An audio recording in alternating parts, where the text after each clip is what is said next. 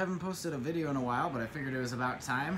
Long story short, with the RS, the dealer voided my warranty because they found 39 ignition cycle counts.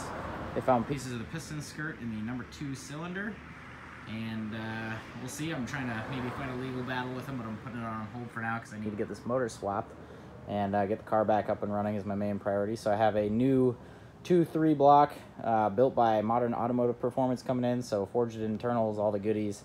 Should be a little more put together than this motor was.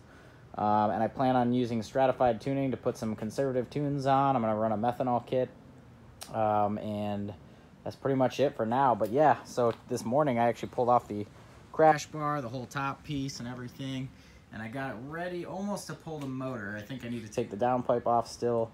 There's a few other little things, but I'm hoping to have it out by midnight. So this is a whole, about a day-and-a-half project. And I mean, I don't know a ton about cars, enough to get myself into trouble, but yeah, we're almost ready to pull it. And I just want to give everybody an update on the RS because it's been a while. But yeah, it's been a nightmare. I had some training, so I was gone, and here we are and dealing with this. And my wife is as mad as I am about it all, so we'll see where it goes from here. But yeah, for now, hopefully I get this new 2.3 build in and have a little more reliability.